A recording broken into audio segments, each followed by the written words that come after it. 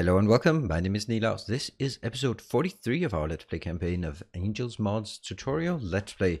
So this is going to be slightly different from the previous section because, as you probably know if you've been following the series, it has transitioned into a stream. So every Monday and Friday, for the time being at least, I am streaming this series, which means I'll be building a lot of things, talking, designing, discussing, and they'll be available as VODs on my channel. However, I still want to keep this series in a kind of a structured format. So I have decided to also make these kind of intermediate videos. There won't be as many of them, but they'll be after each stream summarizing what we build in a shorter fashion.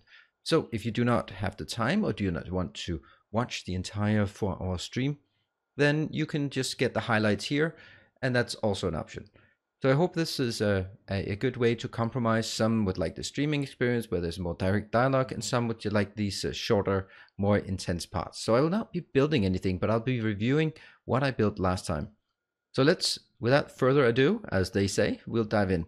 Here we start with our robot boss. This is where we started, and I have now drawn in more lines. The first objective of the stream was building a city block. So building this mall block. So this looks kind of random, but it actually, I think there's some merit to it. I hope there is, because otherwise it really wouldn't make any sense. Why are they there? Okay. So what happens is that I get the coils in here, and they need to be converted into normal iron. See that already now I can see that there is an issue because the iron will, once it's up and running, it will not be able to keep up. I can just see that immediately, because it won't be able to satisfy one full of these here. I don't think so. But so I'll have some of these blocks. The point of these blocks is that eventually I can put beacons in here. Already at this point I can put a beacon in like this. I hate the fact that it tries to put modules in. This affects all of these. So just by putting it like here, I can easily control that. At least I get one beacon in for every one of these. It's not much, but it does make a difference. I'm nowhere near beacons, so it's not something I really need to worry about. These ones are unbeaconed and intended to be unbeaconed. This here is where we create some of our basic components, such as belts, undergrounds, slitters. It's very nice to be able to now do this. However, one thing is should be mindful of.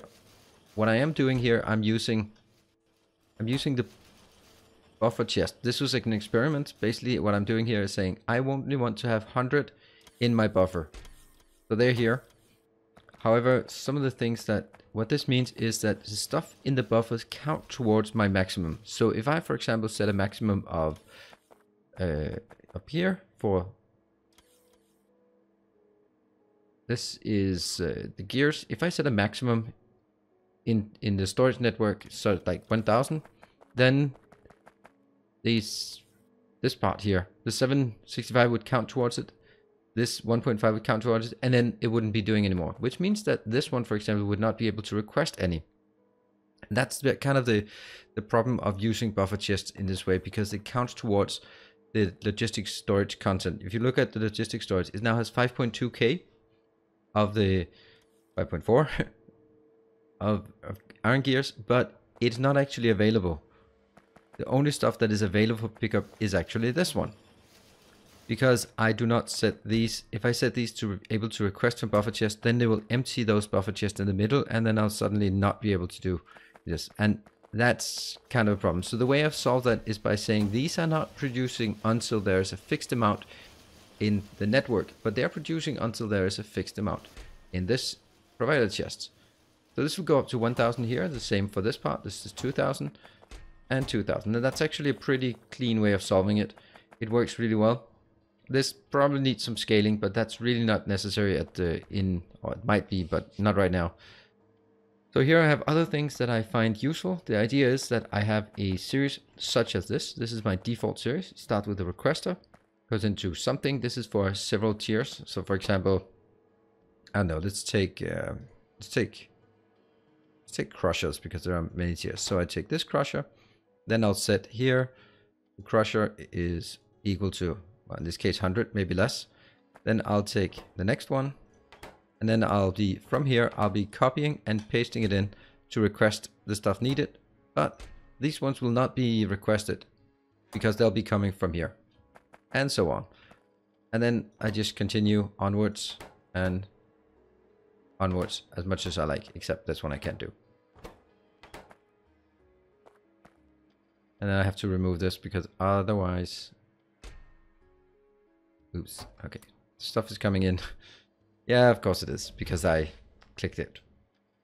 So just let this come in. I'll pick it up. Thank you. Nothing more inbound. Okay, cool. So that's our default, and I keep this down here as a template so I can just spam it in here if I need more rows. The middle ones are more the high quantity items, such as this. Here. A lot of things that are needed. Nothing comes out of this, but that's one of the things that we built. The next thing we built was another city block. This city block serves a purpose of building these 3 items that are needed generally, and they're kind of low tech, but they also need a bit of space. So I decided to put these together because they are needed for our blue science. The blue science needs engines and batteries, and the electric engines, I need that for I wonder what I need it for. Electric engines. Need it for a lot of things, but there are some specific things. The Cargobot Mark II is definitely something, so I need to bring this into my mall so I can build all of this in the mall. And flying robot, I might need that. The high-tech science. Oh, okay, I thought it was actually the middle one. Okay. So some robots, but it's used for robots Mark II and for the high-tech science, but not really needed right now. But it's now we have it. It comes in with the lubricant that we created some episodes ago. These are again pretty simple and also subject to a single beacon being able to be put in here that covers all 4 here in this location and another one over here. So it's a cheap way to get some beacons in. Of course, I can also just add it out the outside, but let's not get there. The way I built quite a few of these for the normal engines because these take 10 seconds, so that takes quite a while. Basically, what I'm looking at here is this takes 10 seconds, so there's 4 per 10 second, and it's creating at 1.25. So that means I basically every 10 second I create 5 of them. That means each one of these creates a half a second. So this one creates 1 per second, 2, 3, 4, 5, 6 per second. So that is nothing if you really look at it. Nothing. But I don't want to build it bigger because I can get better machines and beacons and all that good stuff to increase it, and modules. But at this point, if I create 6 per second, 3 of them goes up here because they have the same crafting speed. So 1, 2, 3 per second, and they each consume an engine unit. So that gets consumed up here, and that means this is peaking out at 3 of those plus 3 of those, or 6 of these and none of those. That's these and those. 6 engines per second, or 3 engines per second plus 3 electric engines per second. That's the cap. This one is producing a lot more, but it's also used a lot, the batteries. Pretty simple setup again. I can use exactly the same and it fits very nicely. It also here is the nice space for a single beacon that can actually support quite a lot, all 8 of them. That's also pretty good. In the grand scheme of things, I want to have beacons. I want to have more beacons than machines, but that's not what we do at this point. Once I get later on, I can easily redo this once I have beacons and modules. So this is for the early and mid game. When I really get to the late game and just really want to crank it up, I have to redesign this, but that's not a problem. The inputs and outputs should still remain the same. And here we have this, and that goes out here on the belts, engines, electric engines, and what are they called? They're called batteries, yeah. So that leads us casually into, oh, I lost my car, damn it. I think it's down here. Why did I start by parking my car here? Okay, so one more thing we built. It's a small thing, it's not a big thing, but it fits into the greater scheme of things, is some bronze. Because we need the bronze for a few things. This is pretty simple setup. It takes, and unfortunately it takes way more copper than tin. I have decided not to build this at ratio. I would need 3 belts of copper in and 1 belt of tin. But if I'm really honest, I'm never going to be using this in vast quantities. Well, I might actually for the blue signs, but it's easy to go back. Here again, go into a blob, get this one filled up. As usual, build a warning, so if any of them run low, I get a warning from it. Because the reason why I'm making bronze is twofold. If we again look at why we need bronze or honey toast, it is needed for 2 things. The science pack, the blue science pack 3. Why is it called science pack 3? It's a boring name. Now you can see here we built the batteries, we built the engines, and now we built the bronze plates. We've not the electronic we built at some time ago. The other option is this one, the fast loader, which is absolutely essential.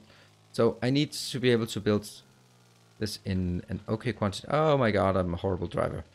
So what we are then doing is we are going over here. You can see the bronze is coming over, and it is going up here to a new robobus area. So I'll have one robobus here, and I'll have another robobus here.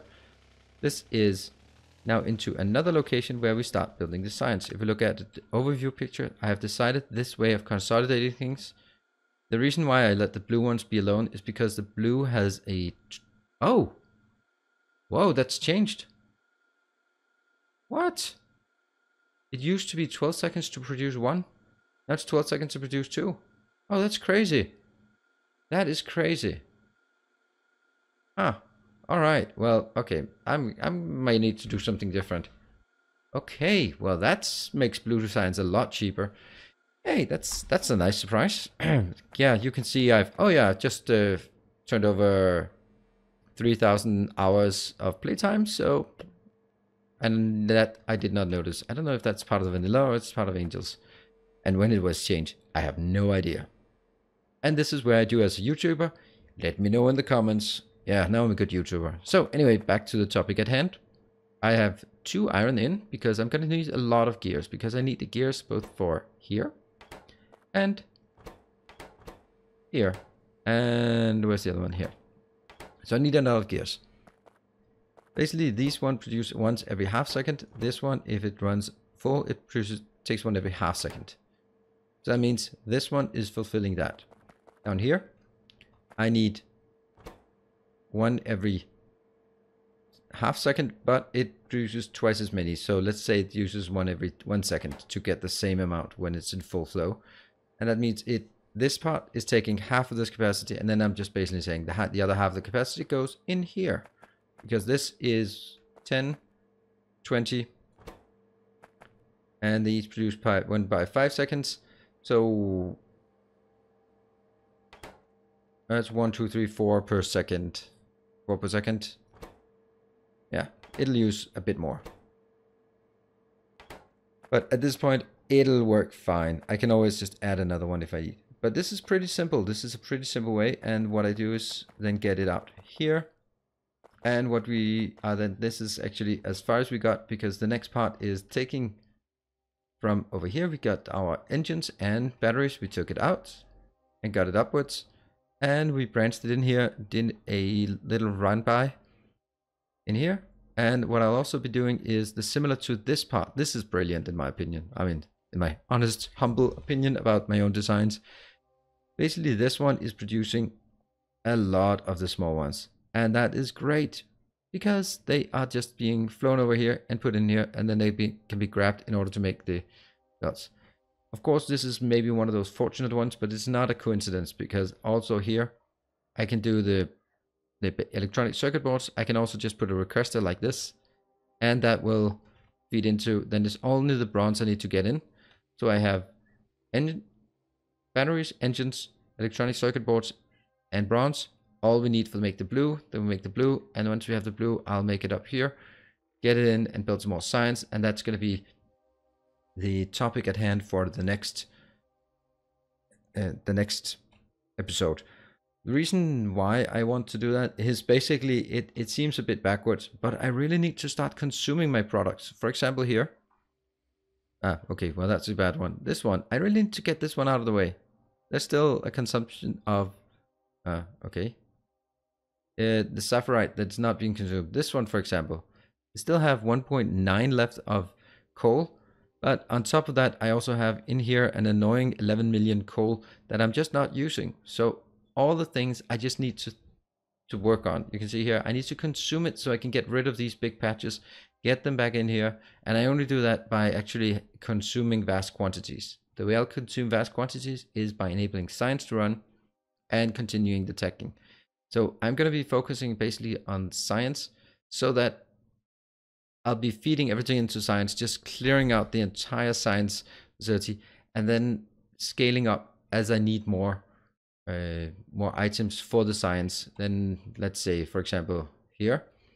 Okay, military science, not a problem either. I can do that. Just use a crazy amount of iron, but that's the way. This one is not a problem either. I can do flying robot frames, all that stuff. I can do all of this as well. So I can do the logistics science. I can do the production science. That's also not a problem. And then it goes over to a high-tech science. And that's going to be a big leap forward. But I can get everything up to the production science up and running with the materials I have at this point. That's pretty good. And that means we can, in our science facility, we can get pretty far down on a lot of all this stuff. It's actually not that much I have left as I thought, but even to the point of just taking some of these silly ones just to clear them out. I don't know. But turbo loaders. And then I will be adding more materials as I need them. Because it has to be on a need basis. For example, 17 million, I'd like to get that consumed a bit more. Okay, so that is actually the summary. I hope you are enjoying this way of working, of me presenting the base. So we are just walking through some of the items we built, and then I'll be back on Monday with another streaming episode. I hope you'll be dropping by at that point. I think it's really fun to have the interaction, and I got some really good ideas about what to do and how to do it better, and also avoided a lot of my silly mistakes because I had a few extra eyes to look at them. Anyway, time to wrap this one up. Thank you very much for joining, and I hope to see you in a future either episode or stream, or both maybe. Bye.